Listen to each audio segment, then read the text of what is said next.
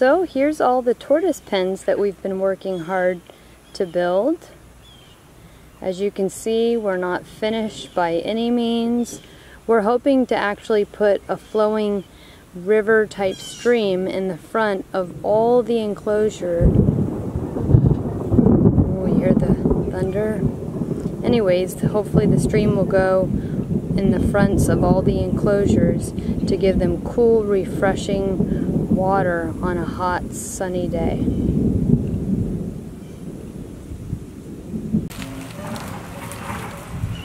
So one of the questions we get asked all the time is, how can you afford to feed all of those animals? Because as everybody knows, we're not an independently wealthy family. And one of the ways is we grow a lot of the food here on the property. And these are cocoa plums, and we have these all along our pond area. So we come out and we harvest these. The box turtles love them, some of the tortoises love them. So this is one of the ways that we cut out the cost of purchasing so much food for the animals.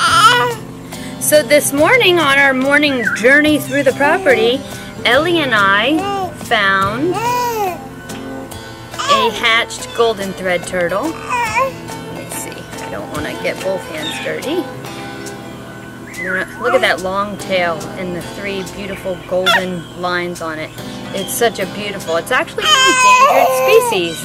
Tell them, Ellie, where you see the turtle, you like the... Before we left the house this morning, we sent the kids out to pick some fresh Spanish needle, or it's also known as shepherd's needle. And it is a weed that grows, if I can separate it here, wild in Florida, and it's very nutritious to a lot of animals, and the guinea pigs and rabbits actually like it as a treat. Come on, boys! Oh, here they come. What is it?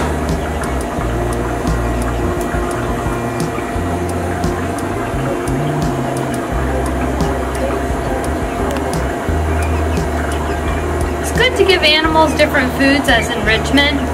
It definitely helps break up the monotony of their day and gives them stimulation in their environment. I'm going to come over here to the mama bunny who's nursing all these babies, and we're going to give her a treat of shepherd's needle.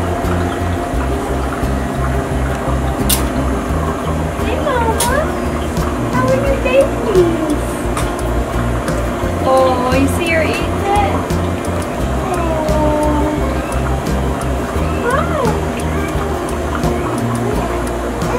Yeah, you want to say hi? Oh, yeah. You like it? You want to give her a kiss?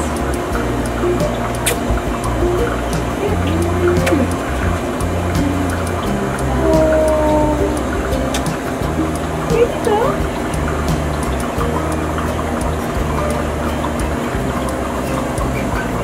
All right, enjoy it.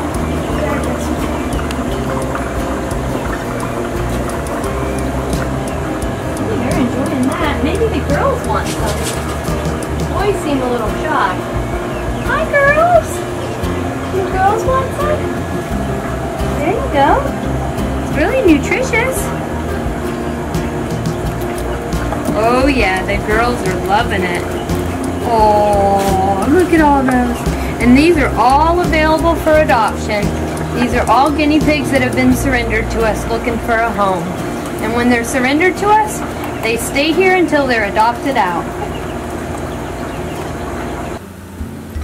Okay, we are here in front of one of our guava fruit trees. As you can see, I love these. I didn't know I loved guava until this tree started producing. And we keep, this right here is a metal water trough that was donated to us from a local sanctuary. Once it started getting rust, they had to get rid of it. So we cut the bottom out, sunk it into the ground around this guava tree, and we grow out our Asian leaf turtle, our giant Asian leaf, which is also known as a grandis or a wood turtle. Oh, tell him, Ellie, tell him all about it. Anyways, we water the turtles, it waters the tree. The turtles poop, it gives nutrients to the tree. So everything works in unison here, and it's like zero maintenance because you're already taking care of the turtles. So anyways, Ellie and I come out here every morning. and we pick fresh fruit that falls down from the tree. Oh, what are you saying? You want to smell it? She loves to smell flowers and the fruits. She loves it all. This is my little nature baby. All right, Ellie, let's go. We got a lot more to do.